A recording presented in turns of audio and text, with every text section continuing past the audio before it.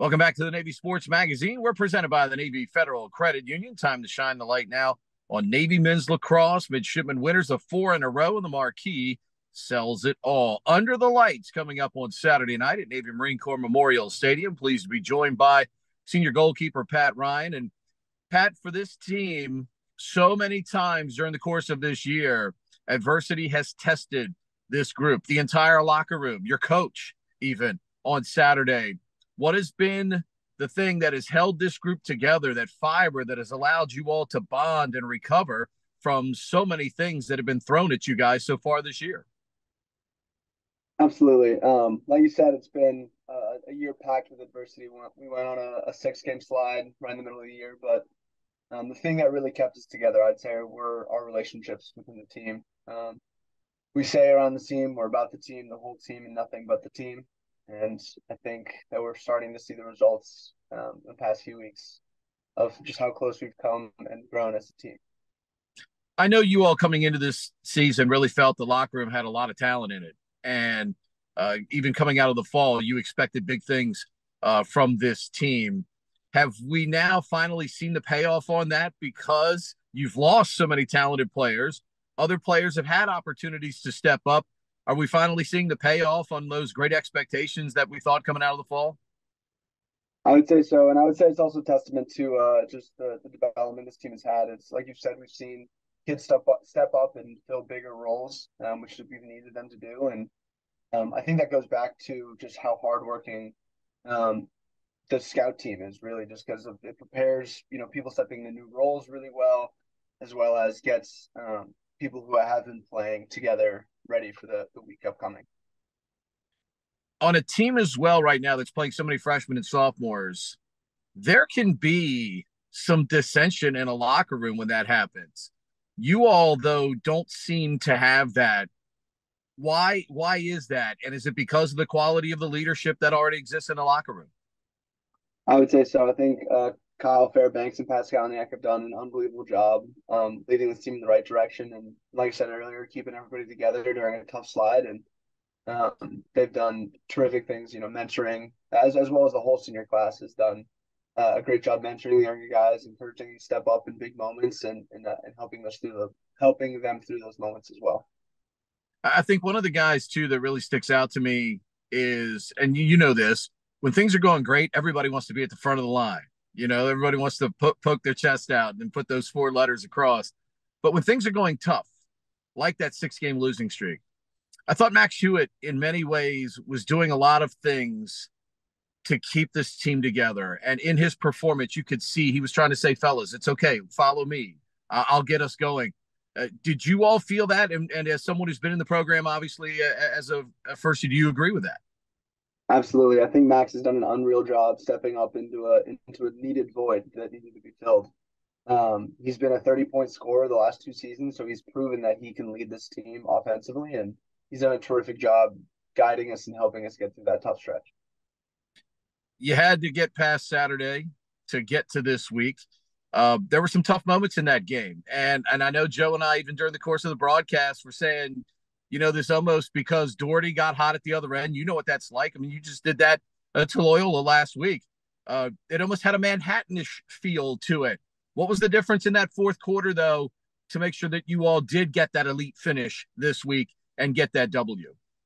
I think the added focus on our execution of the plays and making the little plays and clearing the ball as well. I think we had a pretty good percentage clearing the ball this weekend, which we didn't have against Manhattan. So we gave the ball to our offense, and I remember Kyle saying, "Okay, look, like we're going to focus on doing the best we can down here, so that we can just get the ball to the offense, let them score the goals they need to, and we'll get out of this thing." So You guys have had a ton of different starting lineups, but for the last 4 weeks, I think it's worth noting that a lot of the same dudes have been out there.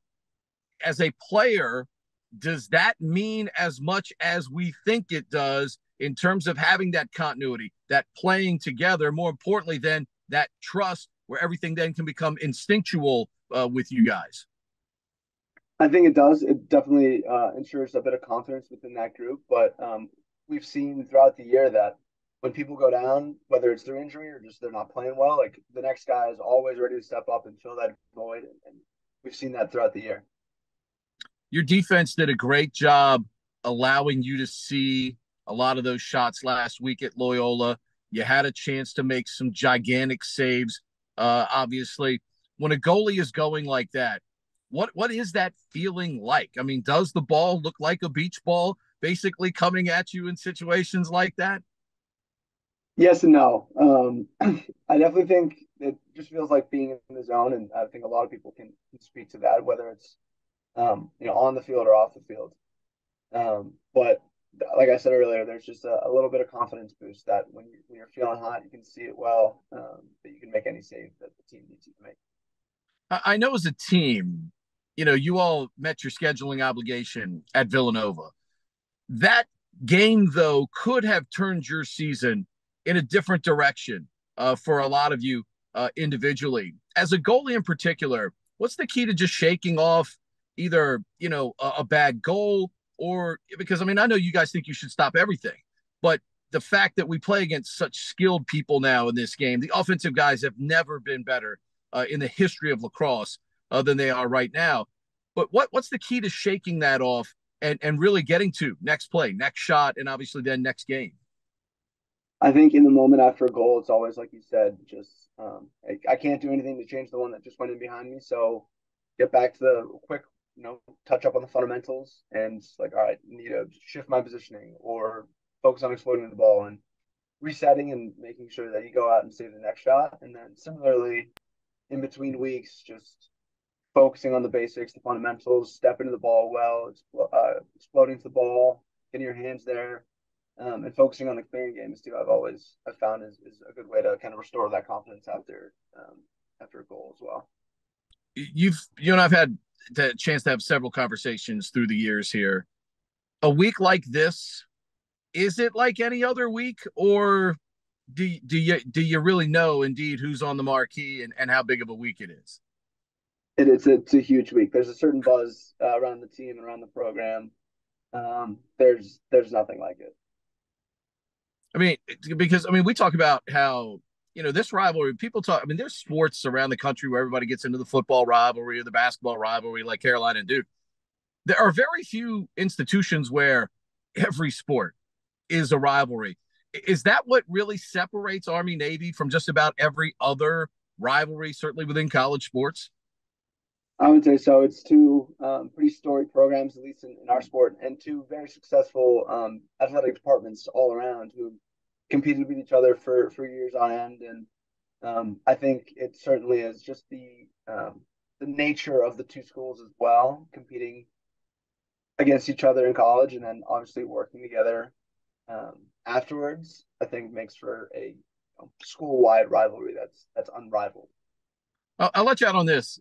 The fact that you're finally coming to the end of this journey a little bit, how are you able to separate what can be a distraction, the final few weeks of being a student at the Naval Academy, all that's required of you, obviously, to make sure you walk across the stage, but at the same time, trying to make sure that you and your teammates have every opportunity to play until Memorial Day, which is still available to you all on the schedule? Absolutely. I think just compartmentalizing the school side and getting what you need to do on that sphere to get it done and kind of get away from it, and then investing everything that you can possibly can into the lacrosse world. As soon as it hits about 3 o'clock, it's lacrosse time, and I think we all share that idea, and we're ready to work and fight for more playing time and more time together as a team. Awesome job, big fella. Continued success to you and your mates. Let's get number 5 in a row coming up on Saturday. We'll see you Saturday night. Absolutely. Thank you.